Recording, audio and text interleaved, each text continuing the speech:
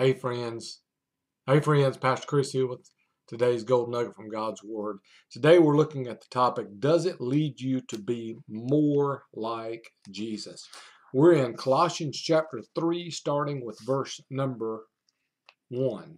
Colossians 3, verse 1. So if you have been raised with Christ, seek the things above, where Christ is, seated at the right hand of God. Set your mind on things above, not on earthly things, for you died and your life is hidden with Christ in God.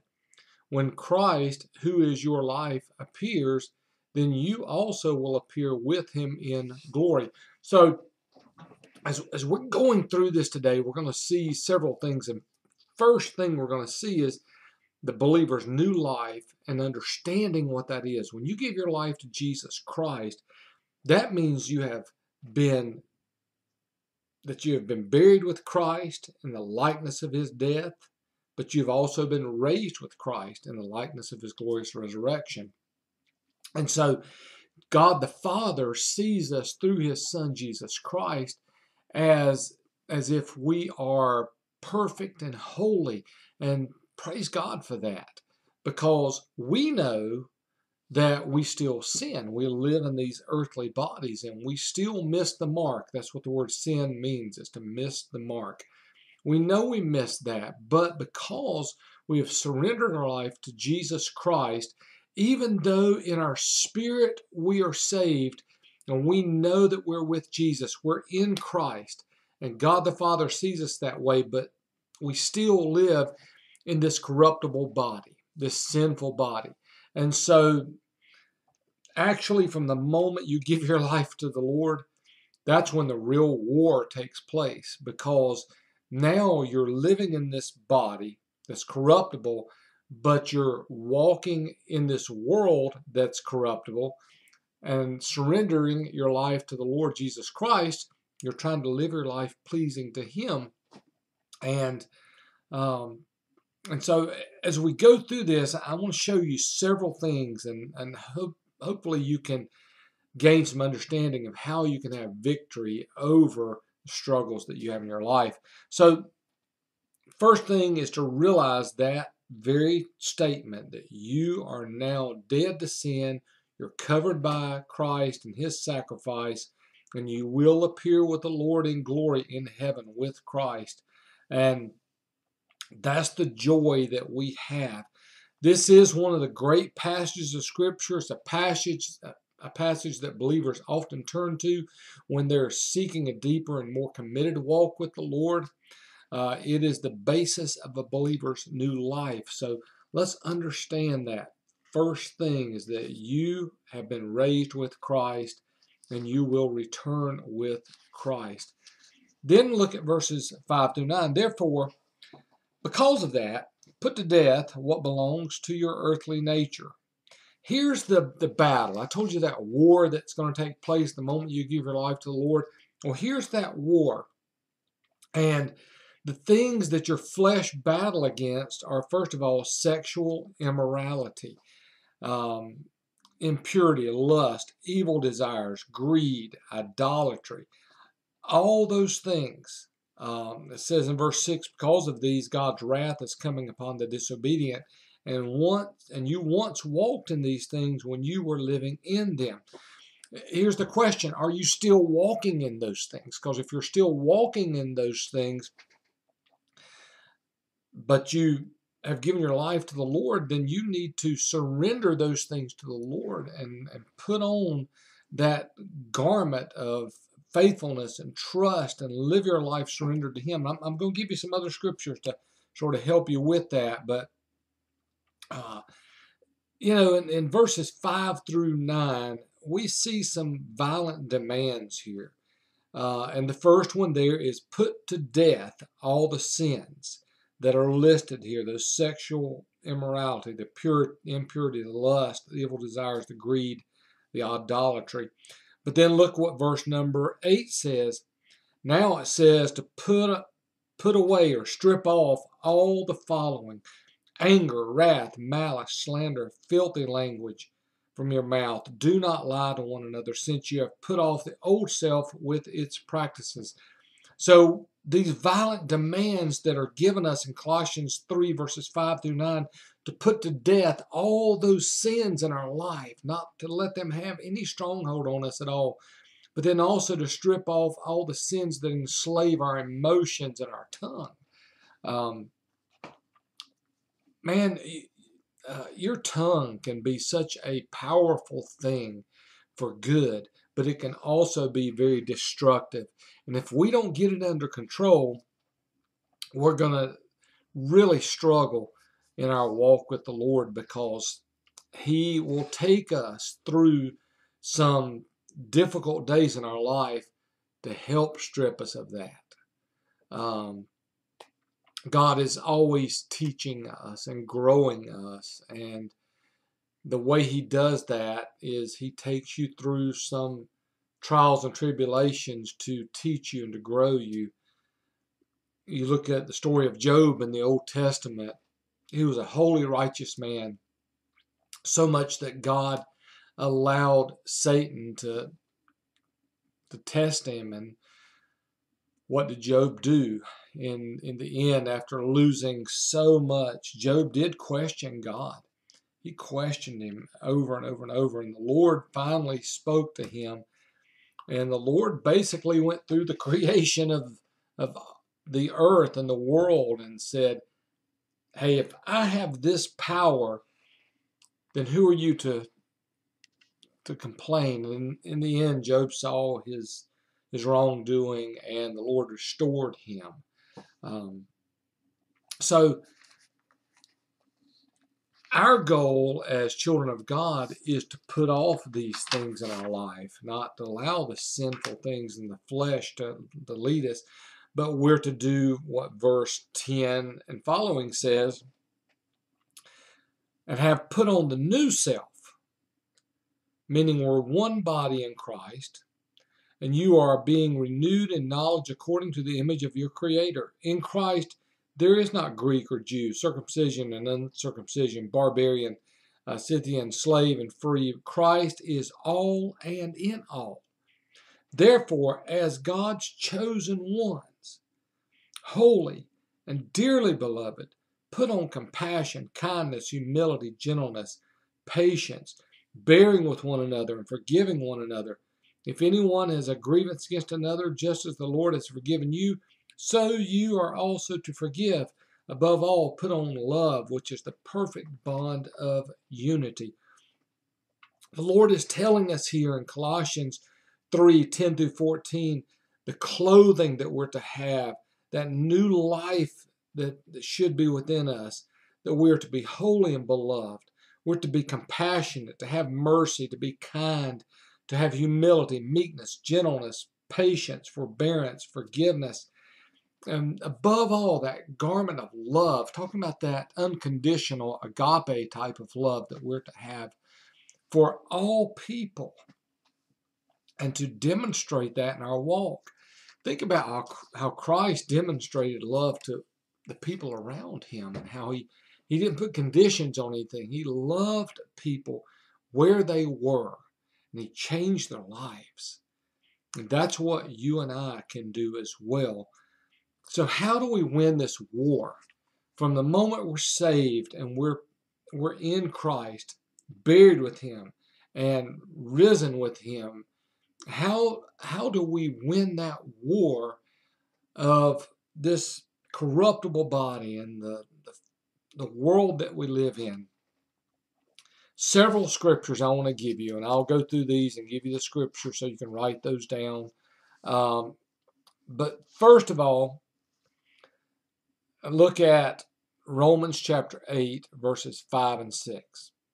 It says, "For they that are after the flesh do mind the things of the flesh, but they that are after the Spirit, the things of the Spirit.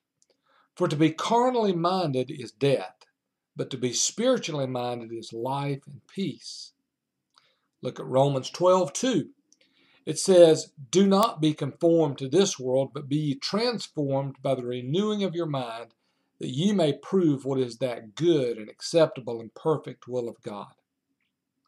2 Corinthians 10, verse 3 through 5 says, For though we walk in the flesh, we do not war after the flesh, for the weapons of our warfare are not carnal, but mighty through God to the pulling down of strongholds, casting down imaginations and every high thing that exalteth itself against the knowledge of God, and bringing into captivity every thought to the obedience of Christ. Wow, that would be amazing, just to bring into captivity every thought and not letting that thought lead us to another thought and to another thought that's going to take us down this path of rationalizing, well, I can get away with it this time. Jesus loves me and he's going to forgive me. Yes, he does love you. Yes, he's going to forgive you. But you're commanded to take those thoughts into captivity. That's what's being encouraged to us here. Ephesians 4:22-24 says, put off concerning the former conversation of the old man, which is corrupt according to the deceitful lust, be renewed in the spirit of your mind, that ye put on the new man, which after God is created in righteousness and true holiness. God places us in Christ positionally, and we should live our lives in Christ in that way, to live our lives perfect and pure and holy. And I know that you're thinking, well, I can't do that. But all things are possible with Christ. You're always going to make mistakes, but praise the Lord, you've been forgiven. We're to live our best. Put on the fruit of the Spirit. Galatians 5:22-23 says, the fruit of the Spirit is love, joy, peace, long-suffering, gentleness, goodness, faith, meekness, temperance. Against such there is no law. Folks, if I could give you a remedy for how to win this battle in life against the sins of the flesh and the sins that we what am I trying to say? We battle the sins of the flesh, but we also battle this sin of our mind. And we need to do what Scripture says, take all those things into captivity. But one way of doing that is outwardly changing some things in our lives. If social media is one of those triggers in your life that's bringing you down a path that's not pleasing to God, then get rid of it. Do you remember the days before Facebook? And now there's all these other ones, Twitter and goodness, I can't even name them all. I'm not on them. I mean, I have a Facebook page, but it's been in my mind to get rid of that, because often there's garbage that shows up on that Facebook page, and I'm like, where did that come from? But there's so much that goes on in the world today that Satan uses to cause us to do what I'm getting ready to share. It's 1 Corinthians chapter 15, verse 58. It's that scripture where the Apostle Paul says, this corruptible, which the body we live in is corruptible, this corruptible must put on incorruption, and this mortal must put on immortality. If we're going to put that on, he leaves us with a challenge in verse 58. He says, therefore, my beloved brethren, be ye steadfast. That means hold on to your faith. Secondly, he says to be immovable, which means to be firmly planted on the foundation of Christ. And then he says, always abounding in the work of the Lord, meaning that you're continually growing in your knowledge and your understanding of Jesus and God, and what that Bible that you have, what it means and what it says. But then the last sentence of that verse, the Apostle Paul says, knowing that labor is not in vain. In other words, he was saying, don't waste time. Time is a precious gift from God. Our time here on earth is short compared to eternity, but it's very important. because it's here on earth where you make that choice for Christ. It's here on earth where your fate is sealed for eternity. If Christ has spoken to you and you've accepted Jesus Christ as Lord and Savior, then praise God, that means you're one of His children. And someday you'll be with Him eternally, but right now you should be living with Him. But if you've not accepted Jesus as Lord and Savior, that means that eternity is going to be hell for you. And I'm talking about literal burning hell. If you have Christ, then let's make the most of the time we have here. Apostle Paul was saying, don't waste time. It's a gift from God. So use that time to live in front of others as pure and holy, as pleasing unto God. You're going to make mistakes, I promise. You are going to sin. I do. But when I sin, there's that conviction of the Holy Spirit that comes on me to seek His forgiveness. That's what the Lord wants for us. He wants us to walk through this life, a picture of Christ, so others may come to the Lord, and we might be that instrument that God uses to bring people to Himself. If we're going to do that, we got to put off the old man and leave it behind and put on the nature of Christ.